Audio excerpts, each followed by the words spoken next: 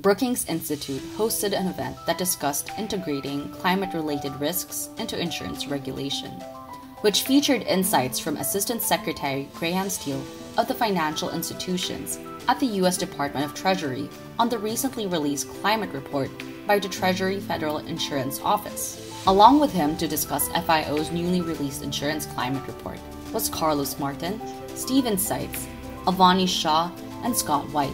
Americans are facing challenges in finding available and affordable insurance in their areas.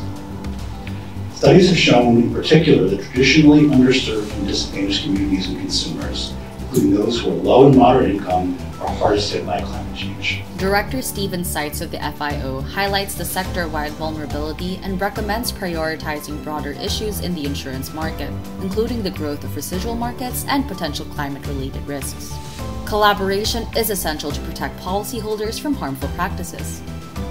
He also says that the report serves as a foundational step, indicating the ongoing work required in the insurance sector.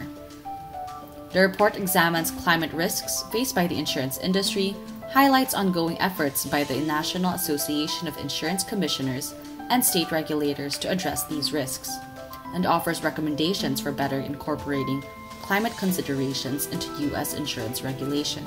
From prioritizing wider climate-related risks to promoting education, collaboration, and disclosure, their recommendations emphasize the need for proactive measures and a unified approach. By addressing climate risks, leveraging data, and working together, the industry can navigate emerging challenges, protect policyholders, and contribute to a sustainable and resilient future.